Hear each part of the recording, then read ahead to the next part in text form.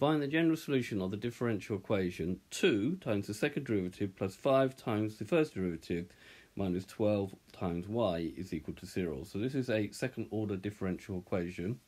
So we need to solve the 2 times the second derivative plus 5 times the first derivative minus 12 times y is equal to 0.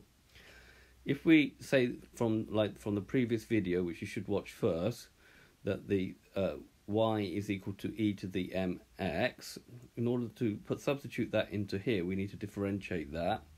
So we're going to get dy by dx is me to the mx, and then the second derivative is m squared e to the mx, and then if we substitute that in,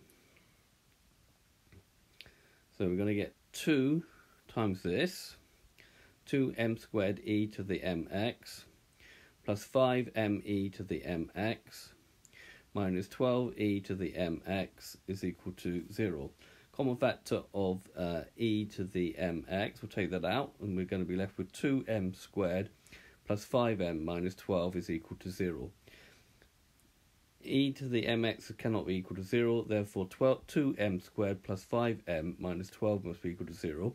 Remember, this is called the auxiliary equation.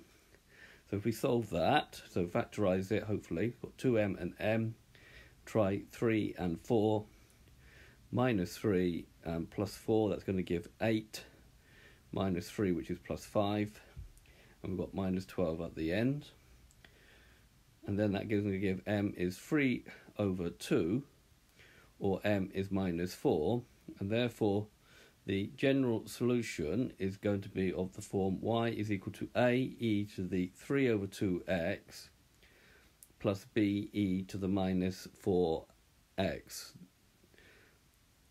using both values of m, where a and b are what's known as arbitrary constants.